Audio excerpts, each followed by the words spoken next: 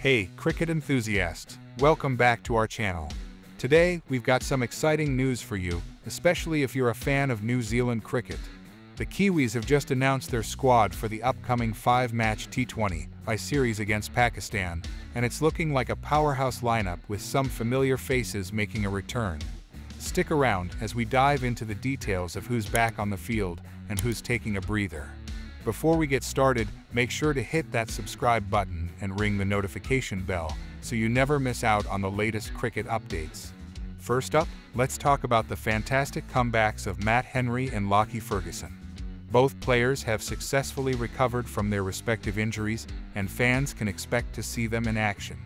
Henry, who suffered a right hamstring injury during the World Cup clash against South Africa, is set to make a return for Canterbury in a Super Smash T20 fixture. Ferguson, dealing with an Achilles injury from the World Cup, will join the squad for the last 3 T20s after featuring in some Super Smash games for Auckland. Exciting times ahead for the Kiwi pace attack.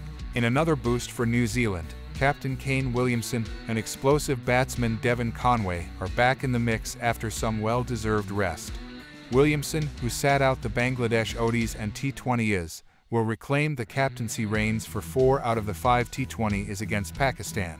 However, he'll be sitting out the third T20I to manage his knee injury. Devon Conway, who also took a break, is ready to showcase his skills once again. The Kiwi batting lineup just got a whole lot stronger. Now, let's address the absence of all-rounder Rachin Ravindra, who has been given a well-earned break after being on the road since August last year. Coach Gary Stead emphasized the importance of looking after Ravindra's well-being, considering his non-stop touring across 5 countries. The squad otherwise is looking robust, with some new faces called up to cover key positions. Stay tuned to find out who's stepping up to the plate. Gary Stead, the New Zealand head coach, shared his excitement about welcoming back the key players and highlighted the significance of these T20s in the lead-up to the T20 World Cup. He explained the decision behind resting Ravindra, acknowledging the young player's value to New Zealand cricket. The coach reassured fans that Ravindra remains an integral part of their plans for the T20 World Cup in June and will be back in action for the T20 series against Australia in February. There you have it, folks.